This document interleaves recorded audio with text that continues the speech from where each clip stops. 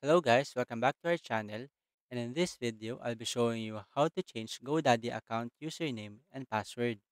So let's start. First, log into your GoDaddy account. Once logged in, click on your account name in the top right corner of the screen and select Account Settings from the drop-down menu. In this page, click on this Account Settings tab, and in this menu that appeared, select on this Login and PIN option. In this section, scroll down, and to change your username, simply click on this Edit option under Login Info section. Then in this field, enter your new username. Make sure that it's between 5 to 50 characters, contain at least one letter, no spaces, and is unique. Once done, click on the Save button to change your username.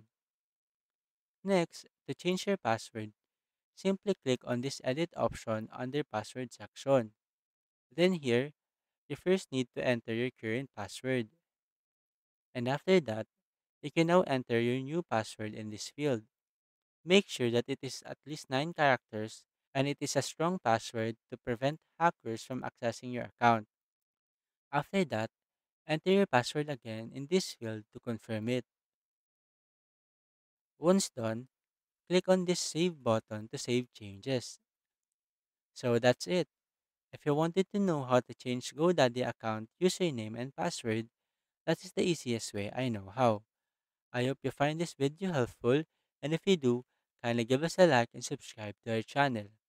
Thank you very much and see you on the next video.